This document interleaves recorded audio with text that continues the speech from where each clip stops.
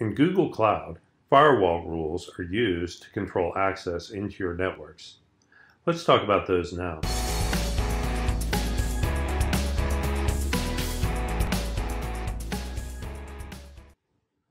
In the last video, I created this machine web server, which I put into my custom network called DugNet. At this point, I want to be able to SSH into that machine so I can configure it as a web server, but I don't have any firewall rules, so I need to create those now. From the menu, let's choose VPC Network and then click on Firewall. Now notice there are some firewall rules that have been created here already, but these are all for the default network. These are not for my custom network, which I did create. So let's create two firewall rules. One will allow SSH traffic, so we can SSH into the machine and configure it. And the other firewall rule will allow HTTP traffic, so we can communicate with our web server. So let's click Create Firewall Rule, and we're going to give our rule a name. So we'll call it DugNet, that's the name of my network, and then allow-SSH. We'll scroll down a little. We want to make sure we pick the right network. DugNet. This is an ingress rule. We're controlling traffic coming in, and we're going to allow traffic to all instances on the network, so all of the machines on our network. And then the source filter, that controls which machines are allowed to try to SSH in. Now for simplicity, we're just going to say 0.0.0.0/0, which is every machine in the world, which is not really the most secure way of doing that. But for our demo, that'll be good enough. And then we're going to allow which ports we're going to allow traffic on. So SSH is port 22, and then hit create, and that'll create that rule. So down here, that's the first rule that we've created. Now we want to create another firewall rule, and this one we're going to name DugNet-allow-HTTP. Again, pick the network that we're creating the rule for.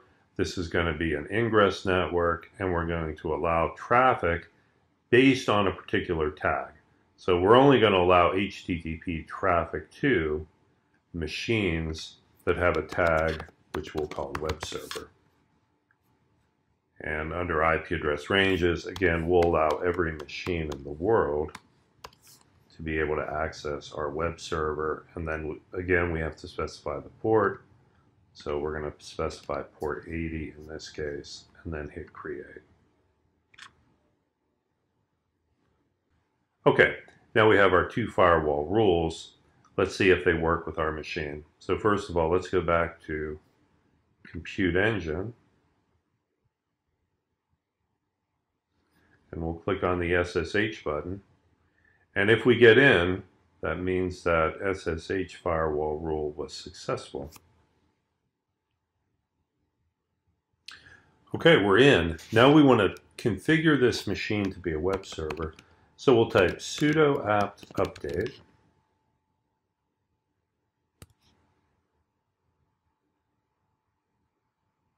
And now we'll type sudo apt install Apache web server -y for yes.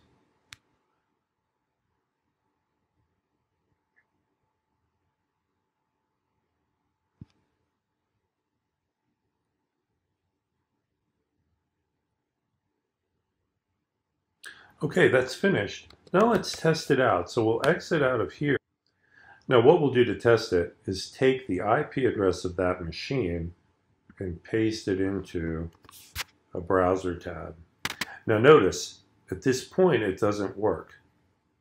Now the reason it doesn't work is because when we created that HTTP firewall rule, we added a target tag to it, and this machine does not have that network tag required for the firewall rule to apply. So let's click on the server, and then let's click Edit, and we're going to add that firewall rule to this network tag section. Now our rule was web server, so that can be any string you want it to be.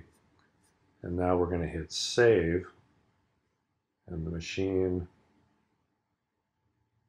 will save that tag, and then once the tag is saved, then this request should work. Okay, in this demo we saw how to create firewall rules for your Google Cloud Platform networks. I'm Doug Rehnstrom with ROI Training.